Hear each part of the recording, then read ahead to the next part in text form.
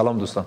خوش هستم که امروز باز هم در خدمت شما هستم و روی یک بحث بسیار جدی در علم روانشناسی، علل خصوص بیماری‌های روانی یعنی افسردگی با شما بحث داشته باشم.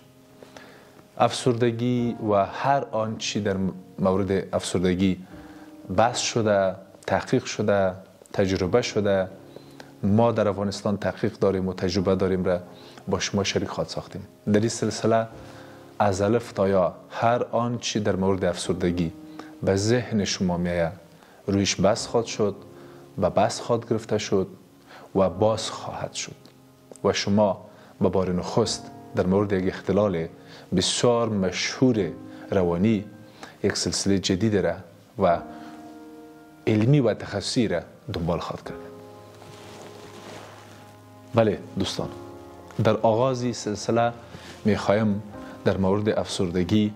به شکل کلی بسیار ساده و عامیانه این مسئله را مطرح کنم که افسردگی از نظر روانشناسان یک اختلال است، یعنی یک بیماری است به گفته عام مردم. اما آنچه که در بحث‌های تخصصی و مسلکی مطرح میشه، بیماری معمولاً به او حالت و وضعیت گفته میشه که بیشتر جنبه و علت و ساحه هورمونی مغزی داشته باشه، یعنی ربط بگیره به دکتر اعصاب یا نیرولوژی و امثال هم موارد و امثال هم بحثا. اما آنچه که به عنوان اختلال مطرح میشه و آنچه که ارتباط میگیره به ذهن و مشکلات ذهنی و اختلالات در ذهن، ما در روانشناسی برای افسردگی میگیم که افسردگی یک اختلال روانی است. کمی بیشتر وقتی که روانشناسا روی مسئله بحث میکنن، اصطلاحات را که وقت ناوقت روی اختلال نام گذاشته شده یا ازش در ادبیات و متون یادآوری میشه،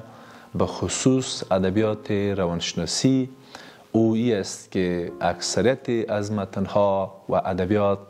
میگه که روانشناسی افسردگی یک اختلال خلقی است. یک